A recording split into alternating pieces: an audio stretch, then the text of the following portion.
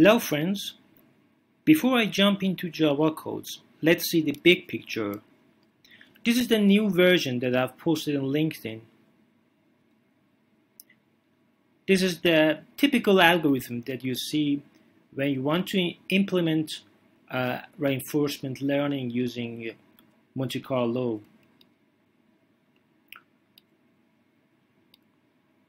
I use epsilon greedy to generate policies in temporal difference, as I will mention in the next few slides. I really love importance sampling. Okay, so I just want to implement this algorithm, the Q-learning version, of course, not SARSA. The Q-learning, it's enough policy, temporal difference, and so my Java code is here.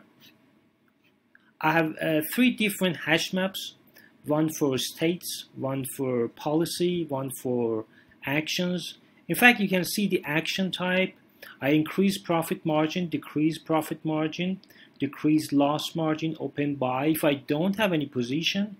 And for states, I use position type. For example, short, long, none, and feature.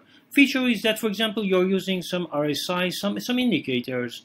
So, for example, crossing some moving averages and many different indicators, anyone you like.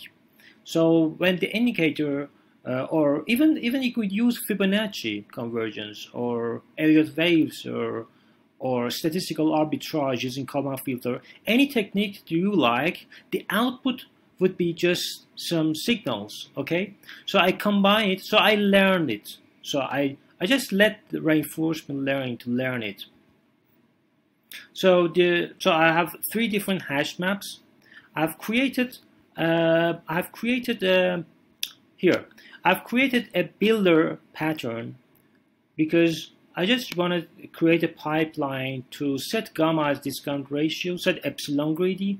So the smaller this epsilon greedy is, it means that you are really interested in exploitation instead of exploration. But if your epsilon greedy variable is too high, of course, the maximum should be less than 1.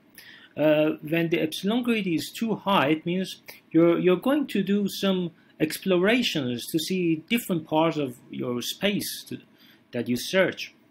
So I add states. This is the hash map. This is another hash map. This is the 3rd hash map. You could have 1,000 episodes, anything you like.